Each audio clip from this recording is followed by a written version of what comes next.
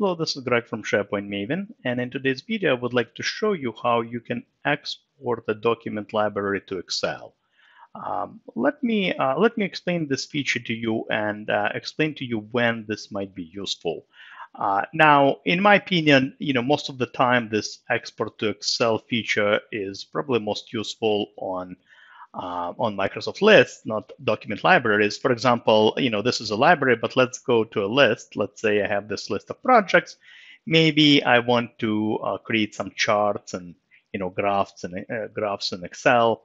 And obviously, Excel has much better functionalities for that. So in this case, I can export the data to Excel and work in there.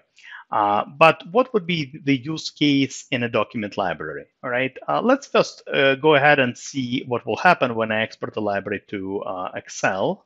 So I'm going to press this button here on the library, and let's see what happens. So it actually downloads this file. Let me open it up.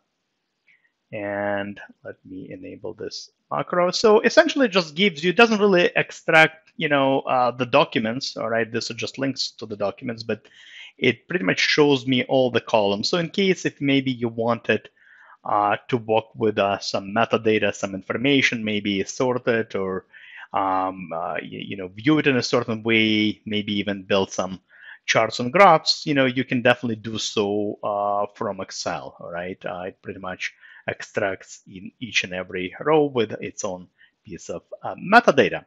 There might be, I guess, some use cases for this, but let me show you where, in my opinion, you have a much better use case for this export document library function. So let me close that.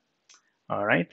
Perfect. Let me navigate to one of my sites where I don't have metadata, where I have some folders. So just a small library here with some folders and subfolders and files inside. All right.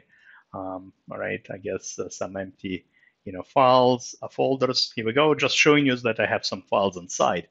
I'm going to export this library to Excel now. Let's see what happens when I do that. So again, it downloads a file. I click open. And look what happens. It actually extracts, all right, the whole, each and every file. It treats each and every file as a separate row. So it doesn't just extract, full folders for me, all right? It extracts each and every file, and then in one of the columns, it shows me the whole path, right? So sometimes when you have a library in SharePoint, right, let's say you have, I don't know, 50,000, 100,000 files, you can get a pretty deep, hierarchy of folders and subfolders, and it might be hard for you to visualize it. So what you can do, you can export it to Excel and look at this, all right? Again, it takes each and every file, treats it as a separate row, and then it shows me the path, all right? So for each and every folder and subfolder, it shows me pretty much, what's inside of those folders as well. So sometimes, again, I don't think this is maybe a very frequent use case, but sometimes if you want, to have this high level overview of your document library and you're wondering, well, what's inside of this library, sometimes it might make sense to export it to Excel.